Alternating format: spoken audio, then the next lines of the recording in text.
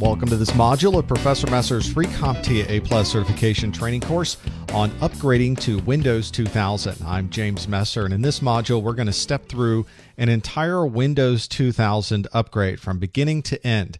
This comes from our Windows upgrade requirements in our CompTIA 220-601 Essentials Exam Section 3.2, where we need to install, configure, optimize, and upgrade operating systems. So we'll give you a quick overview of what we need to do prior to the upgrade, and then we'll do a live upgrade from Windows NT to Windows 2000 and give you a feel for what's involved for doing that.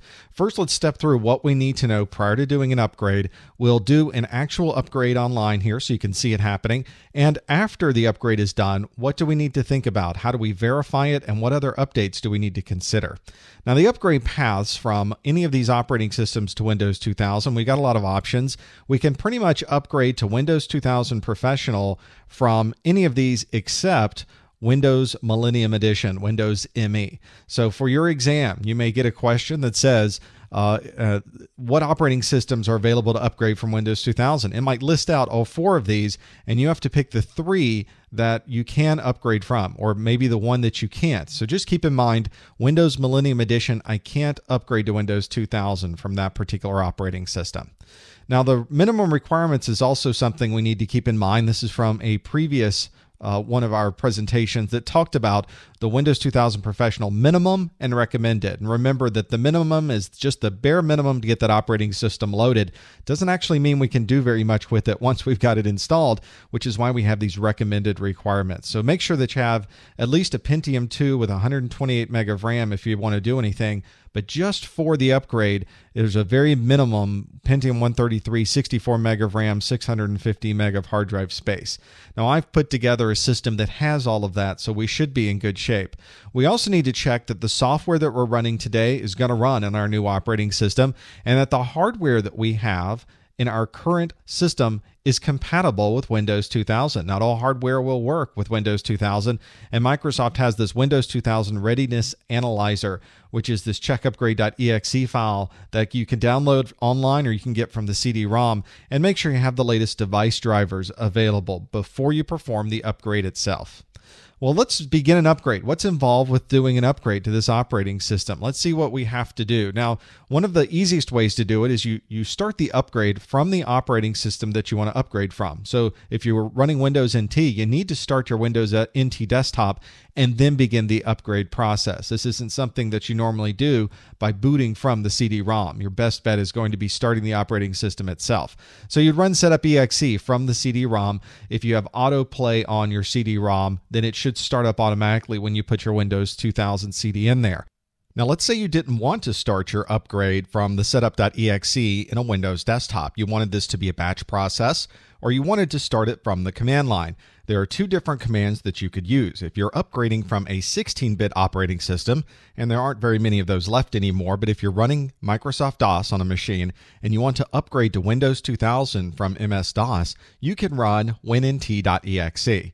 For all other upgrades from 32-bit operating systems like Windows 95, Windows 98, or Windows NT, you can use WinNT32. And as we mentioned before, Windows Millennium Edition is a 32-bit operating system, but there is not an upgrade path to go directly from Windows ME to Windows 2000. You would have to go through a separate process if you wanted to take the data off of a Windows ME device. Now, you can't go wrong. If you run the wrong one, Windows will tell you that you're running the wrong one. But for your exam, you may be asked, if you wanted to run an upgrade to Windows 2000 at the command line, which one of these do you use? Do you use WinNT? Do you use WinNT32? And they may give you some other red herrings along with that you have to choose from. So keep in mind exactly which upgrade you might want to do from a command line based on the information that's here. Let's perform an upgrade now. I have a Windows NT workstation that I've been using, and I went ahead and put a couple of documents on the desktop. One that's called Professor Messer Migration Document, the other one that's called the Training Course Text Information, and I put that there so that when we do an upgrade, we can check and make sure that those documents still exist whenever we get to our new operating system. If you look at the text information, a very technical document here, important information, it's a text file. It's just something so that when we get to the new operating system, we can see if that information is still in that text file. Now, I also wanted to show you what was on the CD-ROM itself. This is our Windows 2000 Professional CD-ROM, and you can see that there are a number of files on the root of that hard drive. Setup.exe is the one that we would normally run from this view to start our operating system upgrade. And I mentioned in an earlier slide that we could run WinNT or WinNT32 to start that entire process from the command line. And that's located in the i386 directory right here. There are a lot of files in this directory, 4,001 files in this directory. And if I arrowed it all the way over to the W's very quickly, here we go. That's way over on the right side. The WinNT is right here, and the WinNT32 is right here. Now I'm running Windows NT on my machine, so I'm running a 32-bit operating system. So if I wanted to upgrade from my 32-bit operating system, I would really run WinNT32. If I run WinNT without doing that, it says, sorry, this program doesn't run if you're running a 32-bit version of some Windows operating system. And it even tells you should probably even run WinNT32exe instead. This can't continue, press enter to exit. So you can't go wrong here. You just need to keep in mind what the requirements are for your exam. What we're going to do is run it from setup, and we'll double click our setup.exe and get things going. And it pops up the screen that says, this CD-ROM contains a newer version of Windows than the one you're presently using. Well, yes, it does. Would you like to upgrade to Windows 2000? What could be easier than this? Let's click yes, we would love to upgrade. And it says, would you like to upgrade to Windows 2000, which is the recommended thing here? Or would you like to install a new copy? Now, when we install a new copy, we could also put it alongside our Windows NT and do something called a dual boot, where I can either launch Windows NT when I start up, or I can launch Windows 2000. This does not upgrade the components and the hardware and the software on your system, though. It creates a brand new clean install. So what we're going to do instead is do an upgrade to Windows 2000. If you'd like to do a clean install, go back and look at our video on installing Windows 2000. You can see how that works from the very beginning. So now, first thing we get is a license agreement. Do we accept the terms of the license agreement? Feel free to read through that, because the end user license agreement are the terms that you will agree to when you begin this upgrade process. We'll say, yes, we accept this agreement. And the next piece that says, if you're licensed, you need to apply the license key for your system. Now, I'm not going to show you my license key, but every single version of Windows that you have has a license key associated with it. And you need to make sure that whenever you're installing Windows, that you have the license key for that piece. You can't duplicate license keys across them. Microsoft keeps track of what systems are using what license keys. So make sure that you're licensed properly and you have the license key for the computer you happen to be using. If this is a system that you got from a manufacturer, there may even be a sticker on the system itself with the license key for the operating system that's shipped with that particular unit. Once you have your product key in, you click the next button, and it says it's going to copy some installation files from the CD-ROM that we have in there. And now it says this particular portion of the upgrade process has completed successfully. It's now going to restart our computer and begin the installation process to do the upgrade. And we can choose not to restart right now if there's something we'd like to save. But in our case, I'd like to restart the computer and have it begin the process. So now we're starting up. It even says press a key to boot from the CD. I don't want to do that at this point. Even though my CD-ROM is still in there, I want it to keep going. I'm going to stop this process real quick. You'll notice it was doing a 5-second countdown timer. When we started our computer originally, I had the Windows NT Workstation and Windows NT Workstation in VGA mode. So there's a new option now. And if you recall from our installation videos, what it did was update the boot.ini file so that it would start somewhere different on the hard drive for this installation process. And it put a little link here on the startup that said Windows 2000 Professional Setup, which is exactly what we want to run. That was now the default, and if we had done nothing, 5 seconds later, it would have started up automatically. So let's hit enter, and it's going to begin the setup process here. It's really more of an upgrade process, but this looks very, very similar to a raw install, a clean install of Windows 2000 if you were to do it from the very beginning. It's really that first process of starting it that's a little bit different. As it begins the setup, you may find that your install for your upgrade or your raw clean installation. It may take longer, it may be faster. It depends on the type of hardware you have in your system, and it depends on the speed of the hard drives and the CPU that you have and the media that you're installing this from. Now at this point, we're starting to copy files. So the installation process is taking the files from my CD-ROM and it's pulling them over to my hard drive into a temporary area so that it can then do a full installation. So this will take a few minutes as it goes through this copying process. Now that Windows has finished copying all the files that it needs, it initializes the configuration, saves some information, and now begins another reboot process. And when we begin this next reboot process, all of the files that it needs are going to be local on the hard drive, and now the rest of the installation process tends to go relatively quickly. Again, we get the prompt to press any key to boot from the CD. You don't want to do that. You're still booting from the hard drive. And now we're getting a different startup. We're now starting Windows. This has a different splash screen on it as well for Windows 2000 Professional. So this is not the Windows NT operating system we were starting before. We really are starting with some Windows 2000 Professional pieces in this. And you can see the startup process looks a little bit different than the Windows NT. Even though it looks like it's just a splash screen that pops up, there's a lot that's happening behind the scenes. A number of files are being initialized. We're checking some hardware. And so you'll see the screen will tend to stop and restart every once in a while. But give it some time and it'll eventually get to its opening screen that we're at right now. This particular part of the setup process looks very similar to the Windows 2000 clean install process that we did in our other video. There's not much difference between the two at this point, and a number of the things that'll pop up on the screen are identical to that initial process that we saw before with the clean install. Before the installation can do anything for this upgrade, it wants to be sure that it can communicate to you and that you can communicate to it. So we know the video driver is working at this point because we can see the screen. It's going to make sure that the keyboard and the mouse and the other minimum hardware pieces that we need to get running are going to install properly so that we can continue the upgrade process.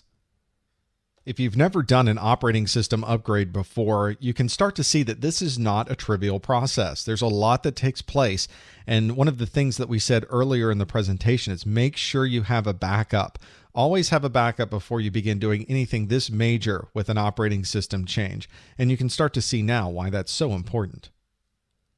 Now that we've got all of the device drivers we need running, we're going to install some initial components that we'll need to finish the setup process.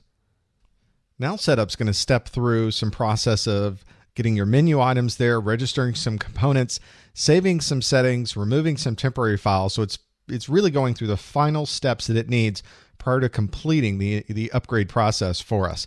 So the entire process itself goes on behind the scenes. There isn't much to do. One thing you will notice is that instead of going through and getting a lot of prompts for the international settings, your time zone, what you'd like to set up for your network. Notice that you didn't get any of those in this installation. And that's because you were already running with a network configuration. You had already configured what particular country you're in and what type of keyboard you're using. So the setup process didn't have to ask for it as if this was a clean install because this one was an upgrade. It already took the existing settings you had and just applied them into this particular upgrade configuration. Now that it's finished going through the process of cleaning up, now that it's done with the upgrade, it says your Windows 2000 has been successfully upgraded, and it's going to do one final reboot to restart the system, and we're going to see if everything works. There's our startup. Again, I have my CD-ROM still in the drive. We're not going to boot from the CD. We're just going to let it start Windows normally. If you've done upgrades in the past, you know that this is a critical spot, this initial startup once you've done the upgrade, because now there are all new device drivers, new video drivers, new drivers for your keyboard. Every piece of hardware you have in your system has now got new drivers associated with it. And so if there are any problems with the operating system drivers that are there now, you're going to see it during this initial configuration. As long as everything now finishes up, we don't get any major errors, we're probably in pretty good shape. Windows 2000 is starting up. It's already preparing the network connections. And we have our login page. So we've gotten so far here, this is looking really good. Let's put in our password and hit OK. It'll load up our personal settings. And what we're hoping to see is a desktop that looks similar to what we were working with before. Here's the desktop. Now we're running Windows 2000 Professional. We're no longer using Windows NT. It gives us this Getting Started with Windows 2000 page that'll help us through registering and learning more about what's new in our operating system that was different than Windows NT in the past. We heard some noise, some music playing earlier, so we know our audio driver is working. And if you'll notice on the desktop, our migration document and our course text information is still there with exactly the same information as we left it. It's the same hard drive. We didn't delete anything from the hard drive. We simply upgraded from one operating system to another, and Windows was nice enough to even include the old desktop information that we had previously. Now that the upgrade is complete, have we looked and done everything we needed to do? We need to make sure it works, and we were able to boot. We got through that boot process, and we may want to let it sit at the login prompt for a while. I have some people that I work with that like to stay at the login prompt and let every possible service load and every possible driver load before logging into the system. It's not a bad idea. And we wanted to be sure if everything was still there. Are all of the documents that we had, our application data, our music, our pictures, and everything else, are they still on the system? And are they in the form that we left them? And as we saw, our documents and our desktop was exactly the way we left it with exactly what was there, and the documents looked just fine. Now that we've upgraded, we haven't finished the upgrade. As I mentioned earlier, we want to be sure that all of the service packs are installed here. So you may find you have to go back afterwards and load some set up some service packs and some patches afterwards, because the security patches are coming out every week, every month, very often for different applications and for parts of the operating system. So we want to be sure that we're doing an upgrade after we get everything upgraded.